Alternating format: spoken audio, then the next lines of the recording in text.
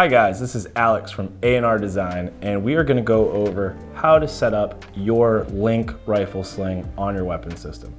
We're only going to be talking about the AR-15 style platform today, and there's a bunch of different stocks, obviously, that you can put on your AR-15, and I'll go over how I have it set up on this BCM gunfighter stock. But a lot of the rear end of the sling mounting solutions that you might come across comes down to personal preference and how you want to operate your sling. So today we're going to start with the front of the weapon system first. I currently have it set up in my configuration, but we're going to reverse this and also show you two different paracord tricks for your weapon system, as well as how to set up your loose end through the tri-glide and the best practices on getting it super tight for QD swivels. So right now we'll just undo it. We have a Neomag Sentry strap that I'm using to retain the sling to the handguard. And this is a product that we sell on our website. Neomag designs and makes them, but we provide them on our website, and you can add this to your order if you purchase our sling from the website. So we're just gonna undo the magnet. Right now I have it plugged into a QD swivel on the front of the gun with this is a Picatinny mounted QD receptacle. But we're going to ignore that because we're going to go through how to set this up on your swivel, and then we'll undo it again and we'll do it with paracord. So I'm just going to loosen it up off the tri-glide. And when I like to mount my slings, I like to put my QD swivel in place. You want about 3.5 to 4 inches of loose end. You're gonna go through the swivel, and I like to tuck the swivel underneath the front of the tri-glide and kind of pinch it in place. Get it up in there, and then when you tighten it down, you want that swivel to live underneath the tri-glide. Then you're gonna go back through the tri-glide towards the rear of the firearm, like so. And then, because this is a loose end, we do not bar tack these ends because we do like you to have the ability to do an extra loop through the tri-glide, which ensures that it's never gonna loosen up. Sometimes when slings have a folded over end like this, where they bar tack it, if there's enough tension being pulled on the sling, there is a potential for it to slip back through. And when it is bar tacked, it's very difficult to get it back through the tri-glide effectively to keep it secure. So this is why we leave them loose end, not bar tacked. And then I like to roll the swivel forward, slide the loose end of the sling back through, forward towards the weapon, the muzzle of the weapon system, pull it nice and tight, and then you can pull it rearward, and you can see there's no slip, and it's completely taut within the QD swivel at the front. So with that same technique, we're gonna set up paracord, and we're gonna do paracord two ways. And what I'm gonna do is I'm gonna put the paracord in two places on the weapon system to simulate two potential ways to run paracord. They're not the most ideal sling locations because I have my laser system and my switches here, but this is how you would set it up. So we have some wolf gray paracord. I'm gonna do one through the front, through the handguard. Now this is not always the most ideal way to run paracord because depending on your weapon system and how hot you're running your gun, it may get too hot, and because the paracord is sitting against your barrel, it could start to melt your paracord. So this is one way to do it, but not always the most ideal. So when you have you just want to do like a square knot. So right over left, left over right. For those who went to Boy Scouts.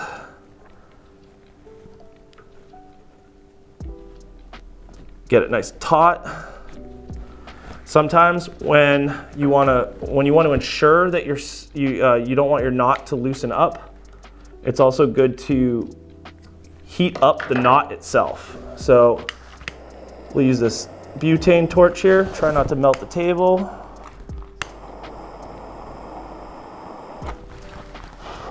Cancer. And then I like to just kiss the knot itself with a little bit of heat. We'll let that cool real quick. And that's just so that the exterior sleeve of the paracord hardens and there's no slippage of the knot. The other way to run paracord is to go around the handguard completely and then choose, we'll do it this way just so you can see it. I'll move it to a location that you can see really nicely. So getting it really tight to the handguard and using the actual slot in the 1913 Picatinny rail to keep your paracord in place. But this will ensure that you get it nice and tight to the rail, and then you can thread your sling through afterwards. So we'll go to this side so I can operate it the best. Now you can also do the paracord trick on the rear of the weapon system in the back of the gun. Sometimes people like to have paracord hang down at the back of the gun so that the sling has some slack and sway left to right. So if you're transitioning between shoulders, the sling is free to swivel. But I'll show you that afterwards. So square knot. I'm keeping this nice and tight to the handguard.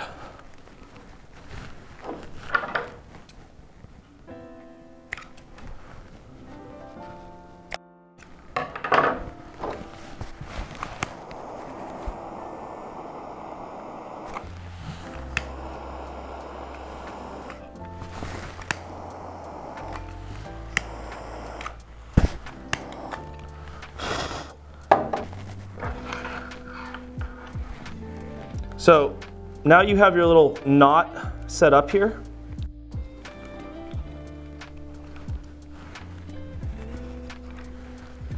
Just how you tucked the back of the swivel under the tri-glide, that's exactly what we're gonna do with this. It's exactly what we're gonna do with this paracord. So the knot is now sandwiched in this little taco of nylon webbing. Now because it doesn't have a swivel, it's going to be a little bit more difficult to get it super tucked. So I'm going to hold it like that, get it through the back, pull it nice and tight. So now the knot is completely hidden under the tri-glide. And then you're just going to have to run it and just take your time.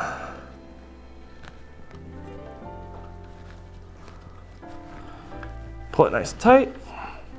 Now, over time, paracord does loosen up as that nylon stretches.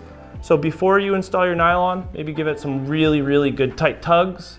Get it stretched out a little bit before mounting it if you're going all the way around the rail. This style of mounting for the front of the sling is also great for quad rails. So when you have the Picatinny all the way around, so you have that nice groove the whole way around the weapon system. But that's one way to secure your sling. It stays on that knot pretty well. Sometimes it'll slide off, but because it's so tight on that knot, the paracord has a little bit more availability to swivel rather than off the knot. So that's how you mount it to the handguard and around it. And this is ideal if you're running a shorter gun that gets hot. You don't want your paracord to melt. If it's a weapon system that you're not running that hard, you could mount it through the actual handguard this way and have it be a little bit more neat and not as, not have as much play on it. So you can do it the other way as well. And we'll just quickly run through that. Now I prefer to run my sling at the farthest 2 points on the gun that I physically can. So you'll see that I have my M-lock, you'll see that I have my QD swivel insert really far up on the weapon system. And that's because my hand's gonna sit back here behind the sling. If I'm running the sling and I wanna put tension, I can put my hand over the sling, and a plethora of other ways to manage shooting from barricades and other things. It's nice to have the sling way up front because it gives you extra slack to do sling manipulation. So same deal, nice and tight over the paracord, and then don't forget to go back through the front. This might be redundant for what we just did, but it's always good to show it a few times. So there you go. Now that's paracord mounted to the front of the sling and the weapon system. And it has a little bit of ability to swivel, and this will depend on your handguard. But this PWS Mark 111 Mod 2 has lots of open windows on the handguard, so you get a little bit of swiveling action. So we'll go back to mounting it to the QD swivel, and then we'll go talk about the rear of the weapon system.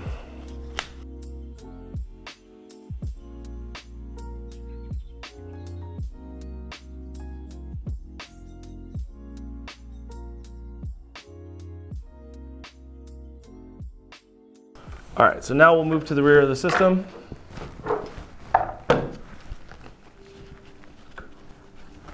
All right, so the rear of the sling, I'm not gonna take this down because it's kind of a nightmare to get set up. Actually, I'll disconnect it from the front so you can see why. All right, so I'm a right-handed shooter. So the weapon system is going to be up against my body here. And again, I like to have the sling as far back as possible. Because I'm mostly shooting from the right, I like to have the rubber butt pad of my stock clean against my shoulder, for the most part. It depends on the stocks that you're running. On the Noveske N4 that you sometimes see on our page, the sling actually loops around the back and hooks on here.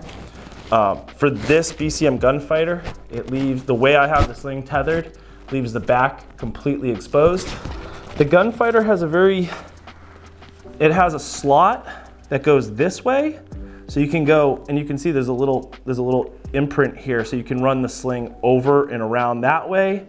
You have a QD insert here, so if you were to put, you had a QD on the rear, you could plug your QD here. In this configuration, I don't know if this, yeah, there we go. And it could go over the system that way, just like that, if you're running it how I'm running it. But I don't really like the QD in the rear. I like this little loop-de-loop that I have back here. So because the sling slot goes this way, I have the sling kind of loops through and then back into itself so that when it sits on my shoulder, it hangs and it's exposed. And you can see there's that side, there's this side, and then underneath there's like a little twist. So it's a little bit of mental origami to get it to this configuration on the BCM gunfighter stock, but this is my preferred location on the BCM gunfighter stock, and I don't feel like taking it down because it's a pain in the butt. So on our Link Sling, that's how you set it up on the front and rear of the weapon system. The Link Sling itself does have a removable shoulder pad. So if you're running this on an AK, which is also, most of the AKs are a receiver mounted swivel. Some of them are on the stock, depending whether it's a triangular folding stock. So it'd be forward on the stock, or if it's a standard fixed wood or polymer stock, it might be on the end. So depending on your weapon system, you can buy these slings that have really long padded sections, and they're usually 500D Kedora because they want them to be durable. And 500D Kedora on a crew neck t-shirt in the summer for an 8-hour class can really, really beat you up. Our slings have this elastic material. You'll recognize it, you'll see it around the knee pads on the Crye Precision pants. This was a Gen 1 prototype, but the factory ones, this material actually goes up over this radius to be softer on your neck. We decided to only go with a 12-inch shoulder pad because depending on the weapon system, you may not want all that extra pad. It's easier to coil your sling up and use a sling retention device like a sentry strap or an elastic band. So you can individually place your shoulder pad where you want it per the weapon system. So on AKs, this is gonna run somewhere more forward. On ARs, it's gonna run more rear. So you can move this anywhere you want that makes sense for you. So let's move it rearward for the sake of this discussion. We do have some accessories for the Link. We have our tourniquet pouch, which is a tri-fold, just like our shoulder pad. If this was a truck-specific gun, you might just grab it and go and forget your med kit or not have a med kit on you, and this is an emergency in the vehicle type weapon. You might want to put your tourniquet on your sling. It tri-folds and it utilizes the 3/4 inch soft Velcro that we have for the shoulder pad. So we left extra Velcro. This Velcro feeds through the tri-glides, no problem. And we have this accessory that you can run on your weapon system and have a tourniquet ready to go. Not videoed here, but we do have a Little Roo tool pouch, which is essentially the same configuration as this, but has a small elastic sheath with a small elastic sheath cover. And if this was like a special purpose rifle build, something for like a recondo job, and you wanted to keep an extra Allen key or a 1/2 inch drive to tighten down your scope rings or your scope mount, just in case it loosens up in the field, we have that little tool pouch that also Velcros onto your sling, and it's the same profile as the actual sling shoulder pad, so it becomes a seamless transition between your shoulder pad and the tool pouch. And these can be all found on our website, but that is how you configure your rifle sling on your AR-15.